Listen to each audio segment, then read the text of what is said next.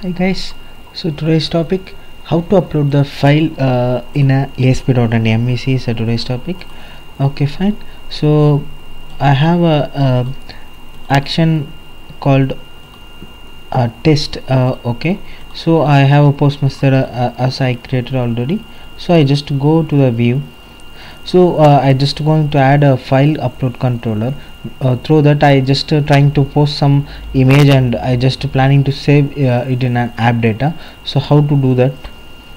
So today's topics we're going to see.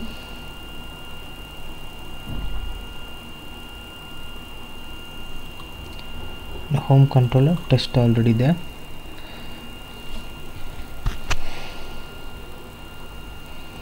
Okay, whatever the script or everything I just remove. I don't want any stuffs there. Okay, this let it be, no problem with that. Okay, so okay, so here I going to use my HTML begin form to post my content. So okay, let HTML dot begin form. Okay, here I going to mention my action name is a test. Okay, and my controller. Okay, then my form method equal to post. Good. Okay, here I going to write my controller, like I just go and take my input type file. Here I just keep the name called the same file. Okay, then input type submit value. Okay, so here I just add one more parameter. I'm going to set my encode type, so because it is an image, so we have to do the encode process. So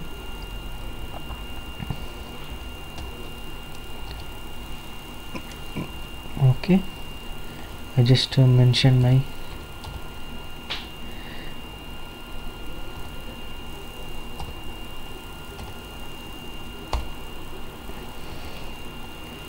okay, my encode type is a multi-part form data.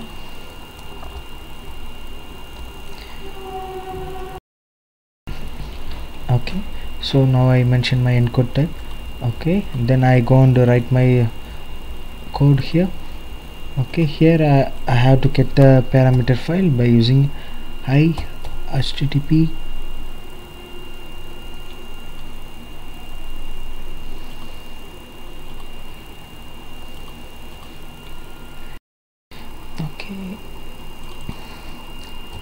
http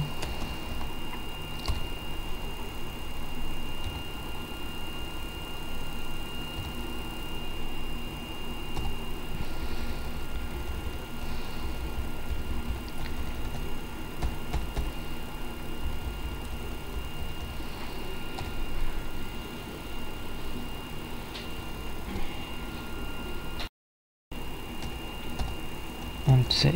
Okay, it's actually the http posted file.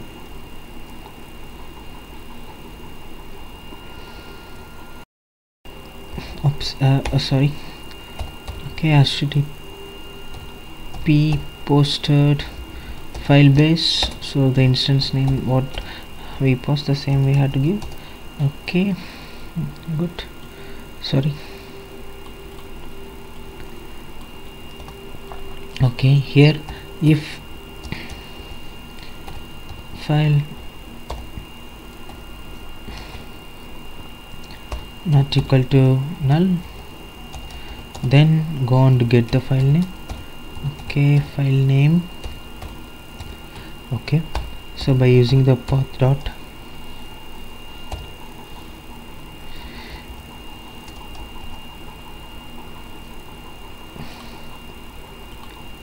using a system.io path dot get file name. Okay, here file name, just to hold this file name here. Okay, then where dot path equal to, I'm going to compare that to path dot combine server dot map path. So here you mentioned the folder name. Okay, slash, it's app data. So okay, good.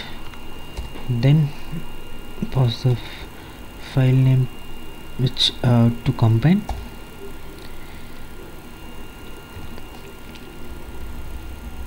Okay, nice. So now my path and this is ready. Okay, then go and save the file directly. File dot save as, give the path here. Good.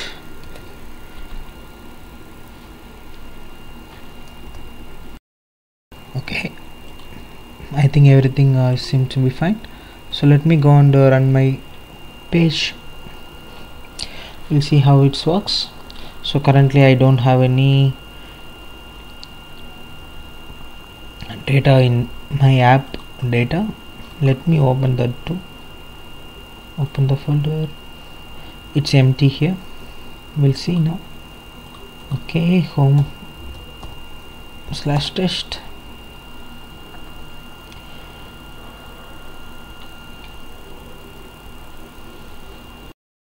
Okay, I'm going to choose some file. So here I have my text file. So I just go and select this. Okay, it is selected. Press OK. It will go here. So we'll see. On sec, there is some issues. File, it's not taking. On sec, I'll just check. Some multipart. Okay, there is some issues here. One sec. Okay, so here actually spaces are there, so due to that the issue. Okay, no problem, this time it definitely to look. Okay, I just refresh the page. So if you go and see, my folder is still empty. Okay, so now I go and select the file, do. Okay, press OK. So yeah, now we got the file that holder in the stream port file base. Okay, this time it works good. File is not null. So what is the file is do.text. Then go and find the path e slash, so web application, what the path we defined, it is find out, and finally go and save that, and finally it will return the view. Okay, so go and see this time the path. See, the file is presented in the path what the server path what we mentioned. If you go and refresh this too, you will get to know the details of that. Okay, let me stop the application. Just refresh. See, my do text file is added in the app data. So this is a way, guys. So this is a way you have to write the code. Just I zoomed out, zoomed out to see the clear picture of this.